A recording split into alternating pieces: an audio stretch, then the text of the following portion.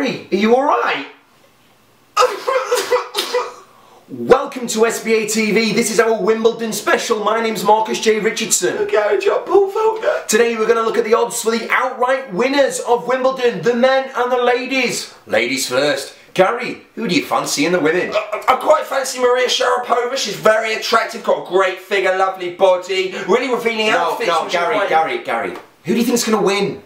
Serena Williams. Had a near-death experience this year, so has not played much tennis, but Wimbledon champion last year. She's going to look to bounce back and show everyone that she's still got it. 4-1 if you fancy Serena Williams.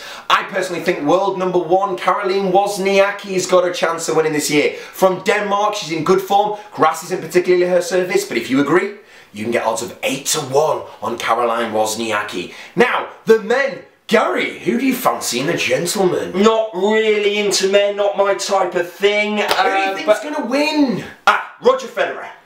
Oh, 2-1 on Roger Federer, the favourite. He is the master of Wimbledon. But what about Nadal? He's the champion, beat Berdych in the final last year. What do you think? Well, I think Federer's going to look for revenge and he's going to take the title home to Switzerland. Good shout. Now, we can't speak about Wimbledon without speaking about Scotland's favourite, Andrew Murray. Do you think this is his year, Gary? Do you think he's got a chance? Can he do it?